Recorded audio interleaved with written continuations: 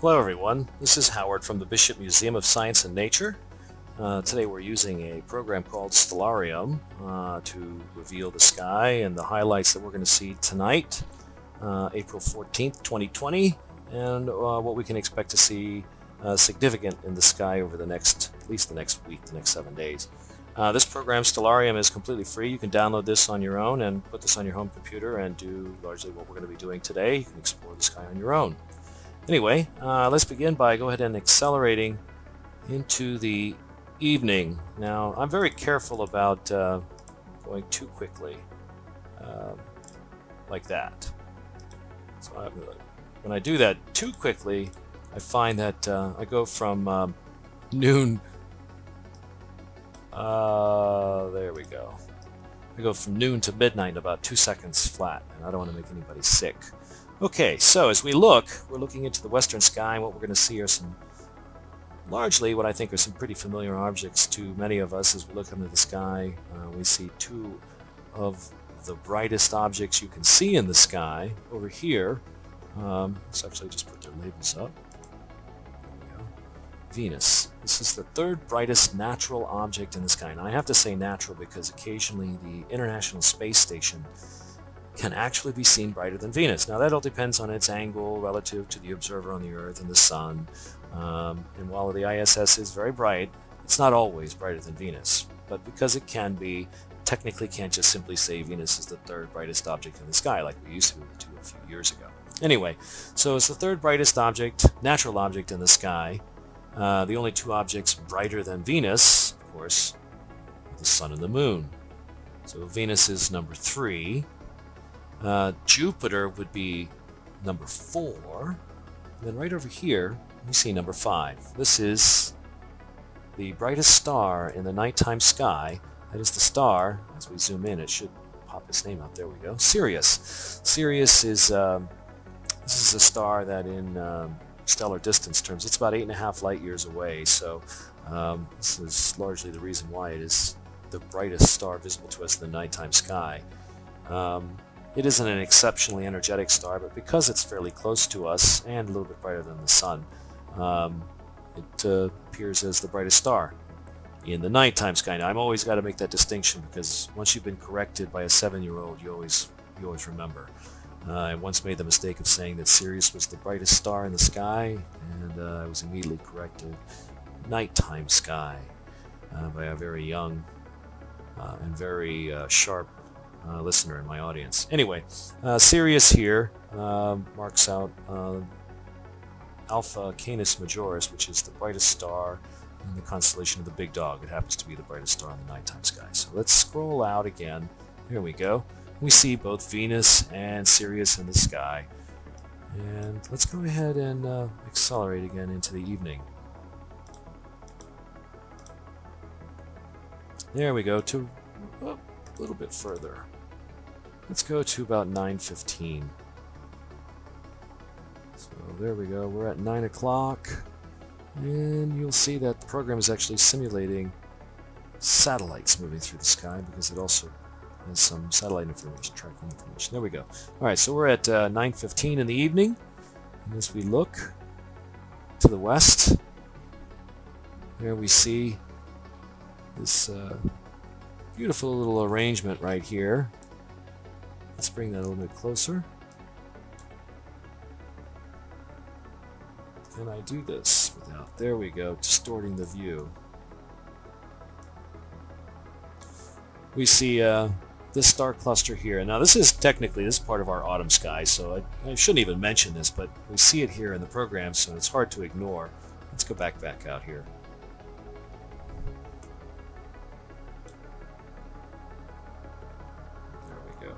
So what we see here is the star cluster known as the Pleiades, or the Seven Sisters. Here are their mythological half-sisters, the Hyades. Both of these constellations are, or both of these star clusters are in the constellation of Taurus, the Bull. And what we get is this interesting arrangement. It won't last long. Venus is going to be shifting in our sky, but what we have is a interesting arrangement of those two star clusters. The Pleiades, the Hyades with the bright star Aldebaran, also known as Alpha Tauri, and capping that off is the Venus there, making this interesting little triangle of objects. Now, over here, trailing not too far behind Taurus and soon to be descending into the western horizon, right in between, sandwiched between Taurus and Canis Major, home to Sirius there. There's that bright star. You see the familiar arrangement of stars known as Orion. As we scroll in, there we go. There we identify the stars by name. From the top, Betelgeuse, of course, the star that's been making the news recently, is a star that we know is going to go supernova relatively soon. Unfortunately for us humans, soon to a star can mean any time over the next 100,000 years, and that's just not soon enough for us. So we were hoping that some of the things that we were seeing with Betelgeuse indicated that that star was going to explode relatively soon, but that's probably not the case. So again, Betelgeuse, Bellatrix, then the three stars of the belt, El-Nitak, El-Nilam, and Taka. Their names mean respectively the belt, the girdle, and the string of pearls. We've got Saiph here, meaning the sword, typically seen dangling off the belt of Orion. And then, of course, Rigel down here, which means foot. In fact, if you put up the artwork, this should probably reveal this. There we go. Yep, there's Rigel of foot, and, well, Saiph, in some artwork you'll see that is connected to the sword right there, dangling off the belt. Now, Betelgeuse up there, I think it was erroneously listed as the armpit of the giant. I think it actually means, perspective, it means the arm of the giant. And then there's Bellatrix.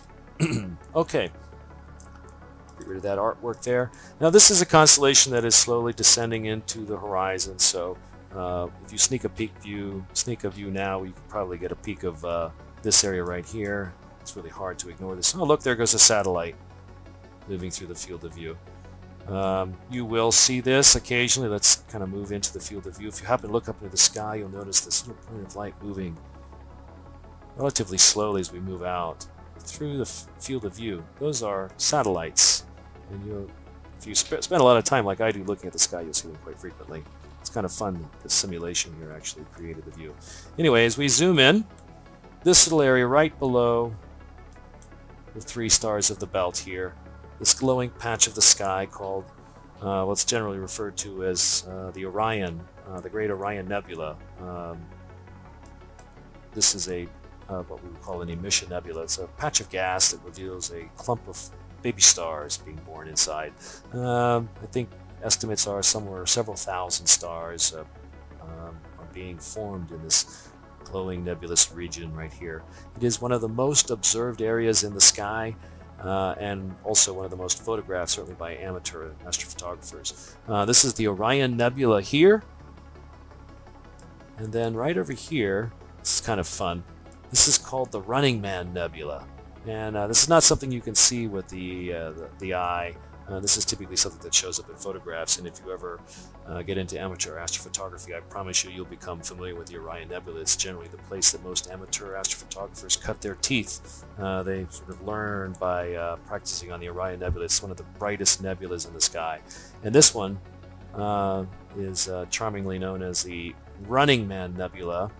I think it is connected to the Running Man from the little AOL logo. You can see the little guy with his arms tossed up in the air and arms outstretched. There's one leg and there's another leg and there's his arms. Anyway, the Running Man Nebula found right there, connected to the Orion Nebula. These are both beautiful little star-forming regions. Anyway, as I was saying, descending into the western horizon, so leaving us here for the rest of the season very soon. So as we pull out, what we are looking at now is into this part of the sky. We're going to go ahead and change the date. We want to get to the evening of the 21st. So we're going to change the date. You see how the sky shifts. This is what's slowly happening as the Earth moves around the Sun. There we go. We're on the evening of the 21st. Oh, look at that. 21:21 on the 21st. So this is our sky, and what we see when we look out to the... Oops, let's get this rolling here. We're still early on, so we're going to go ahead and set this a little bit later. And again, I'm always very conscious about not going too fast. we want that constellation of Lyra to come up. And there it is, marked by the 5th brightest star in the sky, Vega. So here we are, about 1:30. Yeah, that's perfect. And what we see creeping up, of course, is you can see the glow of the Milky Way galaxy right there. Let's bring that in. Yep.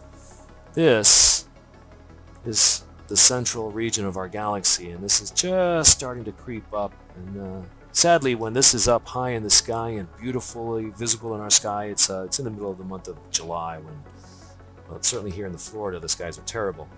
So as we look, we see Vega here, and then we have this little marker here, this thing that looks like a greenish glowing star. That's called the radiant point for the meteor shower known as the Lyrids. Now, what I mean by radiant is that this is like, if you can imagine the spokes of a wheel, this is the hub where all the spokes kind of radiate outward.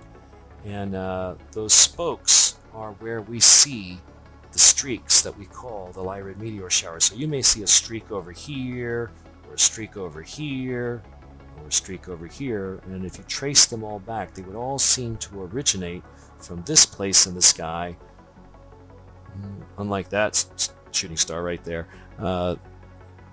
this place in the sky is called the radiant, and it's sort of like the hub, and that's where all the streaks would appear to originate from. So don't expect to look right there and see all of the Lyrid meteor showers. You'll be looking across the sky, and the best way to observe this, of course, is just to lay down in the grass with a blanket and try to get as a maximum view of the sky as you can get.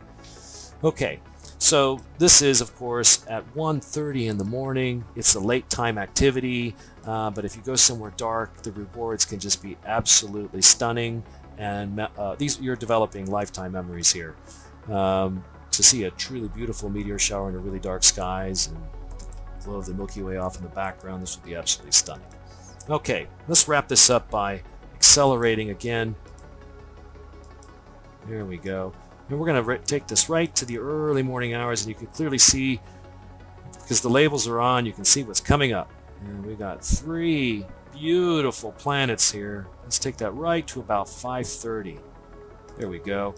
This is right before the dawn, and look at, this is our sky. This is what we would see if we were able to see it in July. Unfortunately, cloudy weather for us here in Florida prevents us from seeing this. But here in April, you can see it at 5:30 in the morning, and this is why I encourage people to take advantage of the nice weather this time of the year to take a look at this part of the sky that generally is inaccessible to us. So here at 5:30 in the morning, for you early risers, what you'll see are 3 beautiful bright objects in a row right here.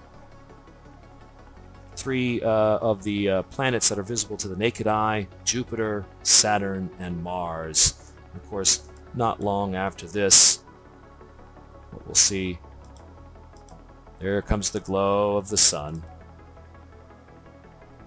wiping out everything.